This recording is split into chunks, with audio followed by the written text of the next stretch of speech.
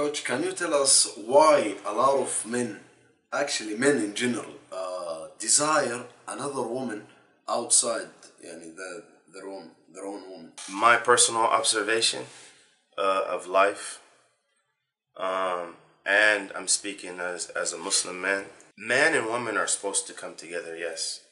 But why do men look outside of their or desire a woman outside of their woman is, I think, it's the nature of man.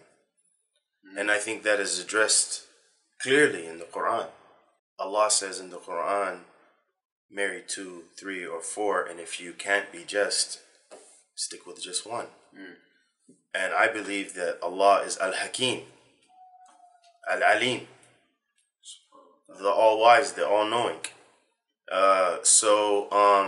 If Allah is Al-Akbar, the greatest, in all of his beautiful, lofty names and attributes, that is teaching me about myself as a man. And if you just look at society, Muslim or not, I think if we're honest, we just see the man and the woman in the house with the kids, right? Right. And a lot of people live that scenario. But if we're honest, putting religion aside, how is it that there exists mistresses, prostitutes, and you can even say pornography? Right. This is all outside this one woman. I'm not saying those things are correct avenues, but what I'm saying is it shows that there is a natural disposition for a man to have a woman and still have a desire for other women. What I think society fails to understand the makeup of a man psychologically and physiologically, and the makeup of a woman psychologically and physiologically. Why do I saying that? For a man to have another woman, if they have marriage, let's say a man has 2 wives or 3 wives or 4 wives, okay, there is still the protection of the family and the protection of lineage, meaning all these children, they know who their father is, right? Right. You reverse the scenario, and let's say there's one woman and she's juggling 3 men, or she's married to 3 men, let's say, for example. Who's the father of the child? Who is this woman? No, we're not going there. I'm talking about who's the father of the child. So that scenario doesn't work. And it's more, women can attach themselves to one man. If you really, this is another thing that society fails to realize. Women can attach themselves to one man. I'm not talking about all women. I'm just speaking in general.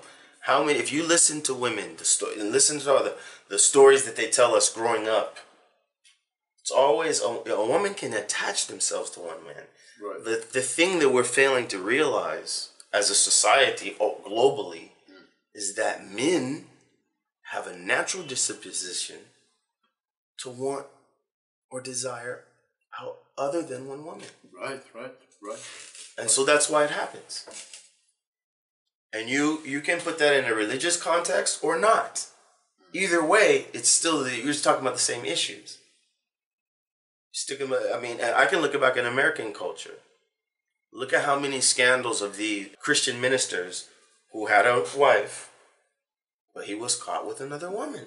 I'm not downing monogamy. Monogamy is a man and woman together. But I'm saying we need to realize that man's natural disposition is to have more than one woman. That's his natural disposition. And a lot of people don't want to deal with that. As Muslims, it's dealt with. Now, you'll get people to try to dance around that, but it's quite clear. The difference between Muslims and non-Muslims in the issue of marriage is that we marry more than one woman. That's the difference. So be a Muslim. But I'm just saying, Muslims don't even want to tell you that. Muslims don't want to tell you that. They don't want to tell you that. What's the difference between, oh, is it because I'm Muslim and you're a Christian or you're a Jew?